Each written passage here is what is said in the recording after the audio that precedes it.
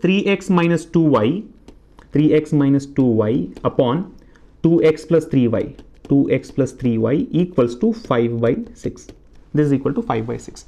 Then one of the values of the given expression here, right? Cube root of x plus cube root of y divided by cube root of x minus cube root of y whole square is equal to what? Now what we can do here is cross multiply and find out the ratio between x and y. Right here the ratio between two terms is given to us.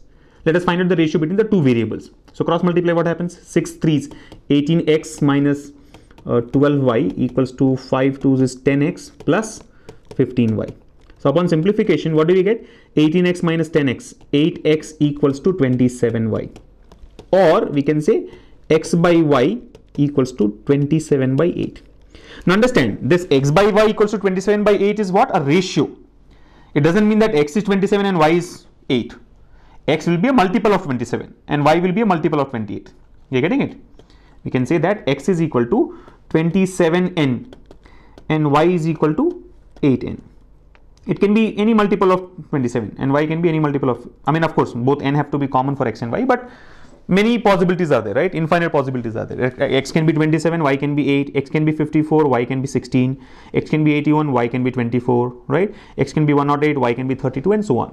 Or x can be 270, y can be 80, right? These are some of the examples.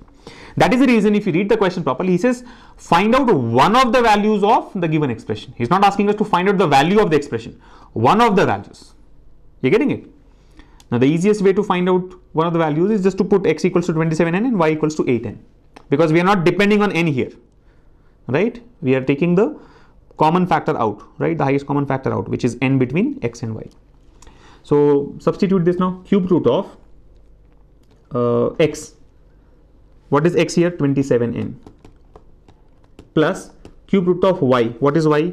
8n upon again cube root of 27n minus cube root of 8n whole squared.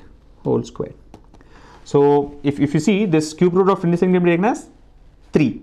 So this is like 3 cube root of n plus 2 cube root of n divided by, in the denominator again, 3 cube root of n minus 2 cube root of n whole square. Again cube root of n in the numerator and denominator gets cancelled. That's the whole objective of taking 27n and 8n, right?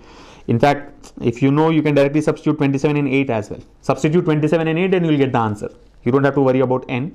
But I'm just trying to explain you why it works out this way, right? We are not trying to find out what exactly is the answer. We are just trying to take the general form of x and y in terms of n, where n is the highest common factor. So root n, cube root of n gets cancelled. What are we left with? 3 plus 2, 5 divided by 3 minus 2, 1. 5 by 1 whole square. 5 by 1 whole square. So 25 is your answer, right? 25, option 2 would be your answer. You're getting it? X equals to a power 1 by 2 plus a power minus 1 by 2, whereas y is equal to a power 1 by 2, right, minus a power minus 1 by 2. Then what is the value of this given expression here, right? X power 4 minus, I'll write it separately, right? We have to find out the value of what?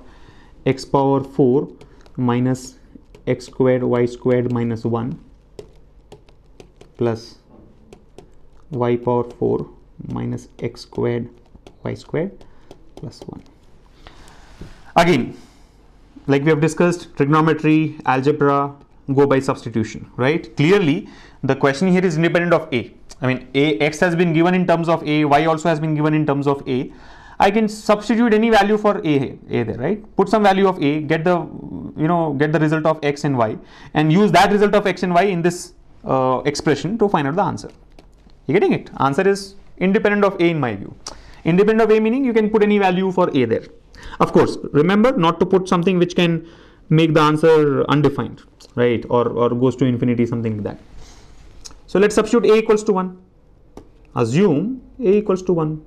Because there is no condition given on a. If there is any condition, we would have followed that. But there is no condition. Assume a is equal to 1. So what will be the value of x? X will be equal to, see, 1 power 1 by 2 plus, it's like this, root 1 plus 1 by root 1. because a power minus 1 by 2 is 1 by a power 1 by 2. So 1 by root 1, which is overall 1. How about y? Y will be equal to 1 or root 1 minus 1 by root 1, which is equal to 0. Done.